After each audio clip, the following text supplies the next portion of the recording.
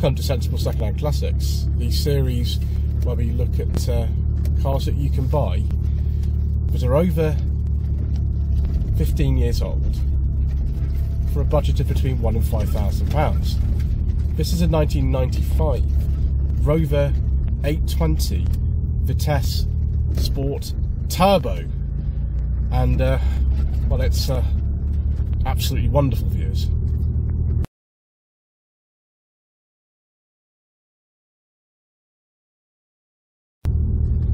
So the Rover 800 was the sister car to the original Honda Legend, and it was launched in 1986. This is the later R17 facelifted model, which came out in late 1991, and it's what some would consider the most desirable version, being the 820 Turbo with 200 horsepower. The basic engine in the 800s was actually a 2-litre, like this is, a very distantly related the O series engine to this T series, that generated just 100 horsepower with a carburettor. The base model 820 was not made for very long. I think it was made from like 1988 to 1990.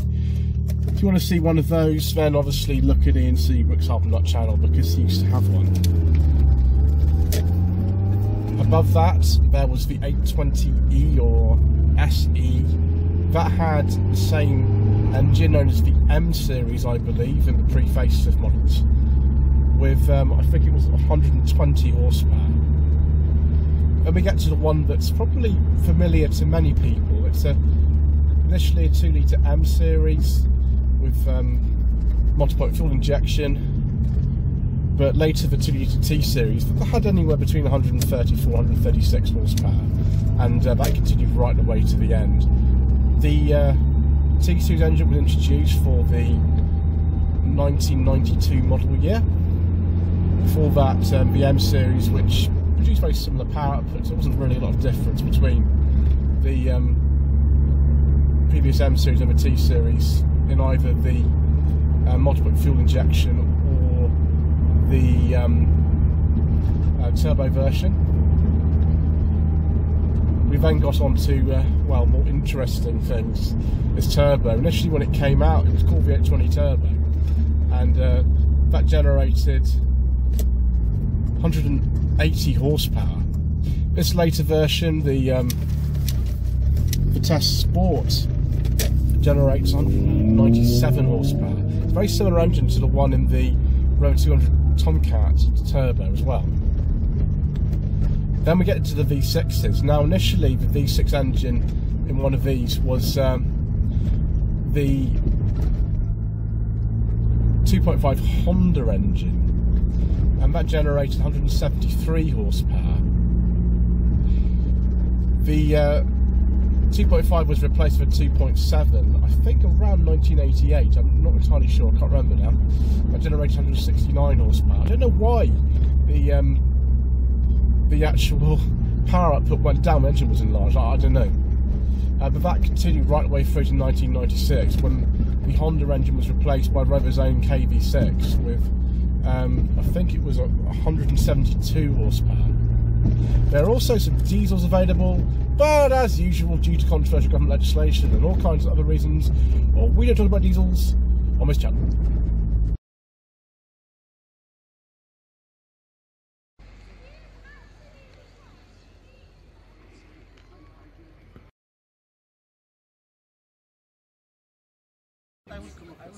Well, viewers, it's a little bit busier here than it normally would be when we do Sensible Secondhand Classics, but this is the opportunity that I've got to film this car, and so we shall continue. There's a very nice French registered 800 coupe next to Dan's car today. So this is the facelifted Rover 800, known as the R17 facelift, which was made from late 91 to 1999.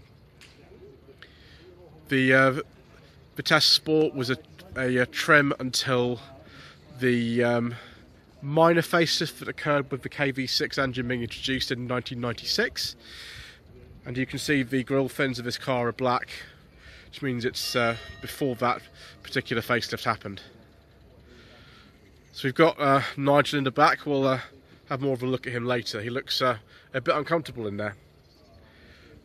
We think this car was actually the brochure car for this particular brochure on here. I'll just move that there. There goes the Vitesse Sport. Isn't that lovely? This is actually a 94 brochure, but the car was made in 1994, registered in January 1995.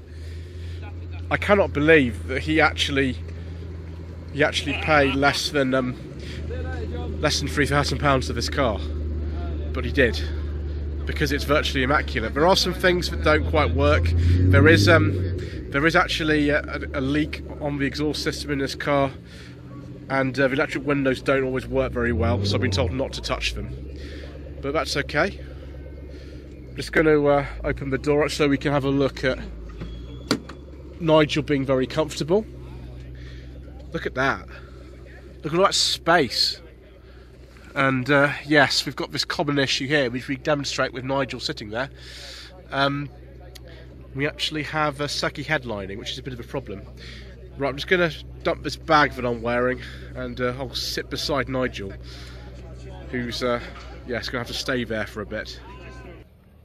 There is Dan's Instagram channel if you want to follow his massive collection of Rovers and MGs, HPR_photo.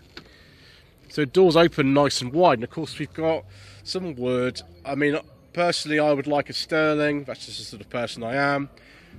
That coupe's got a beige leather interior, maybe that's more me, but some of you will love this Vitesse Sport. I like it too. So we've got infinitely adjustable kind of there with the little lumbar bits, everything. Isn't that great? And actually loads of room in here. Dan's quite tall, and I've got loads of room. I've got loads of headroom as well actually too. I'm not that tall, I'm about 5'11", so maybe not the best, but there we go. If you're very corpulent like Nigel is, then even you can get comfortable. Right, put your paw there. Stay. Okay, have a look at the armrest. Yes, leather armrest. Very nice. So not entirely leather upholstery, there is a bit of fabric inserts in there, but that's quite common for very sporty little cars, isn't it? Well, this car's little, it's very big. Electric windows in the back. Don't know if that's a reflector or it actually should light up, I'm not sure. I mean, some of the trims is very old. I mean, this is a car from 1995. So, you know, you can't expect everything, can you? But that looks pretty good, really. I think the quality of these and the interior was a little bit better than the earlier XX model 800s, but I wouldn't be able to say really. It's hard to tell these days. It depends how cars be maintained somehow. Adjustable height front seat belts. It does feel like in here a larger Rover 200 or 400. I think that's not surprising really, because the 200 and 400 the R8 model was launched only about 3 years after this. But actually got a little no, non-damped handles. I thought there'd be lights in here, but they're not. That's annoying views. Maybe if you had a Sterling, that's what you'd get. I think the Sterlings also, some of them at least, had reclining electric rear seats. But loads of room. You could get a longer version than this, I think. But I mean, that would do me perfectly. Got some nice alloy wheels on this one, as in the brochure. What size is this? 17 inches. Gosh, it's pretty big for 1995. And also, this is generally quite a big car, considering this is originally designed in the early 1980s. It is quite big for that era. Yes, very big. Right, let's have a look in. Let's have a look in the boot. So I've just used the key to open the boot. I mean, you can also use the interior release. Look at all this space. This is ridiculous. I'm not surprised they didn't make an 800 estate, because, well, you wouldn't need it. Look at all this. The post-facelift saloons do have a larger boot, The styling was considerably changed. The black strips as well identify this as one of the earlier facelift cars. Nice exhaust on the back there.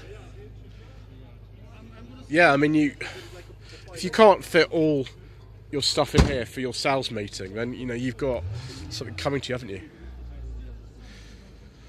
Right, I think it's time to have a look at some of the features of a dashboard and things like that, and then we'll take a look at this wonderful T-Series turbo engine.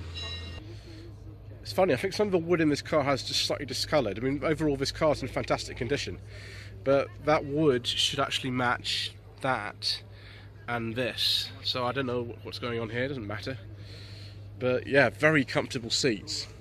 This steering wheel, I think, stayed with the 800 until the end of its production life in 1999.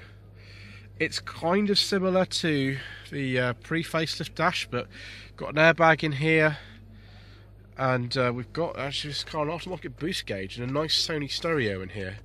5-speed manual. I think the Vitesses were manual as far as I remember. Things like the Sterlings, of course, yes, a nice automatic gearbox. Door panels do look very sort of 1980s, don't they? Probably wasn't too much they could do about that as the life of this car went on. There are the fog light switches up here. Stalks look a little bit more sort of modern. I think similar to like Land Rovers or something at the time. Don't know, viewers. We've got an armrest in here. Dan's got things in there as well. Yeah, unfortunately it's a little bit cracked. It's not the biggest thing in the world though, is it? So I think that's there's something to do with the locking button for the windows. I might be wrong. Oh, there we go. There's the courtesy lights on there in the front. Fuel filler release and boot release are there. Has light switches down there, and that's dashboard illumination.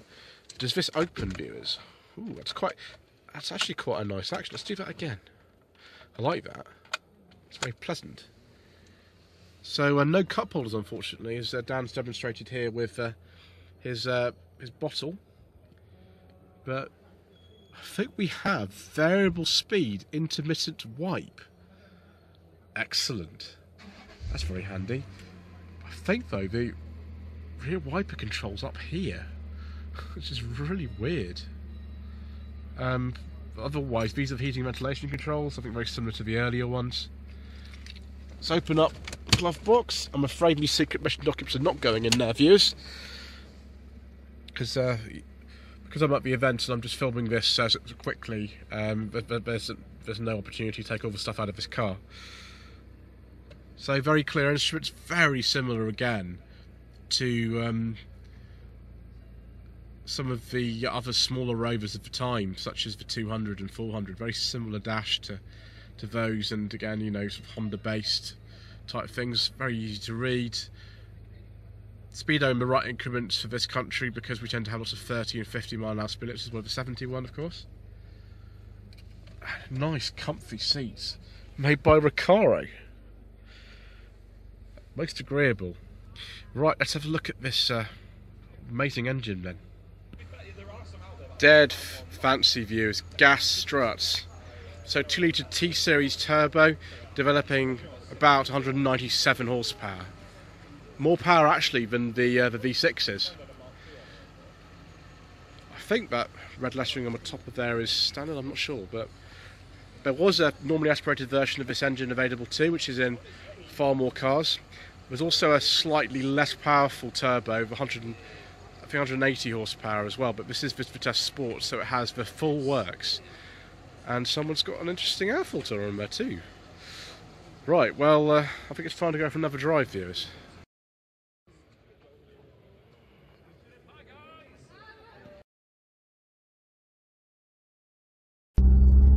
As far as the trim lot options go for the Rover 800, there was just the base 820 with no trim decoration at all.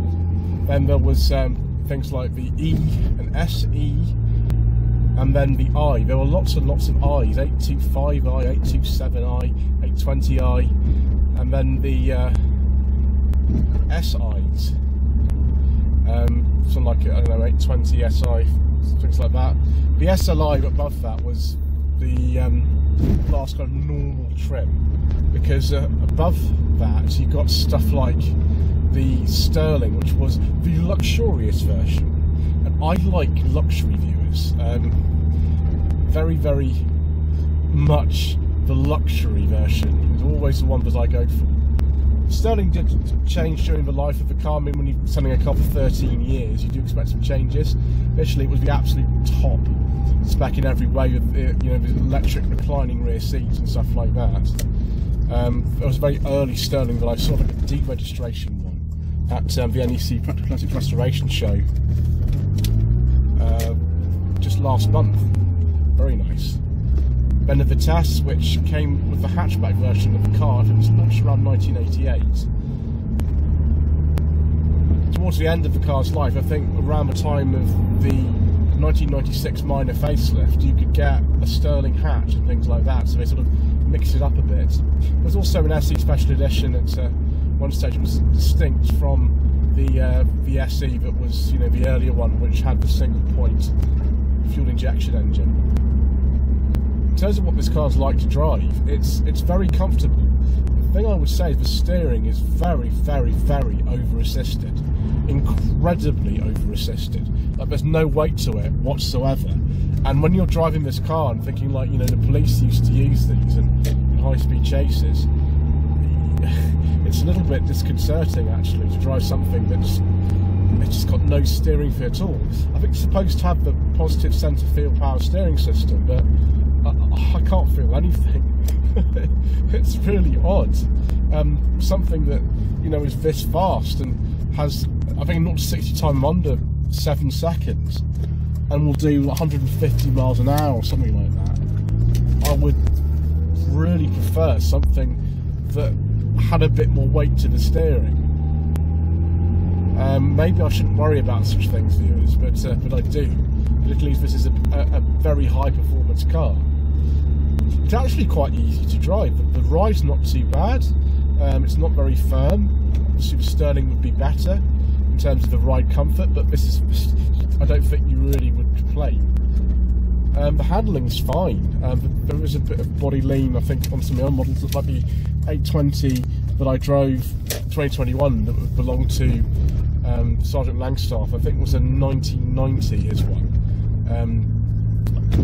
That was a lot more floaty than this. This feels a lot tighter. But yes, it's nice. Just got to be very aware of this car, but it's so unbelievably massive that when you park it, you do feel like you're trying to park an ocean liner. Fortunately, you've got a very good all-round visibility, and you could get parking sensors sort of towards the end, so, you know, that's not too bad, is it? Lloyd Vehicle Consulting stickers, t-shirts and mugs are available by clicking the link to the Google form in the video description below.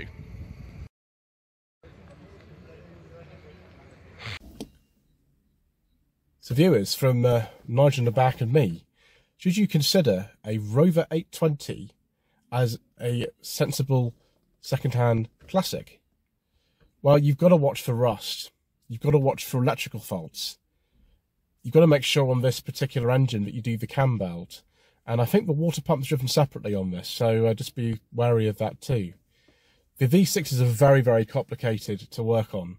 They're much more crammed into the engine bay than this is, and the KV6 has issues all of its own. But yeah, something like a T-Series is normally aspirated, one of those. They're generally quite reliable engines, actually, if you look after them.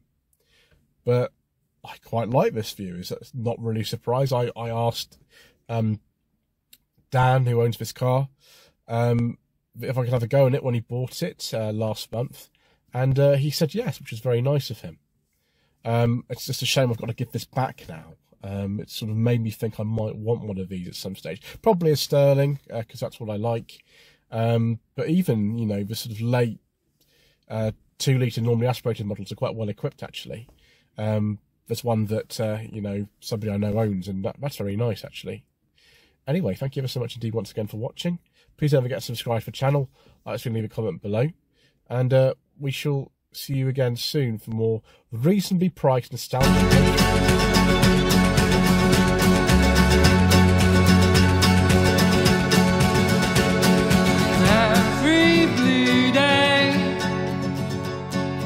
Every day with blue skies, and on every occasion that you do or don't smile.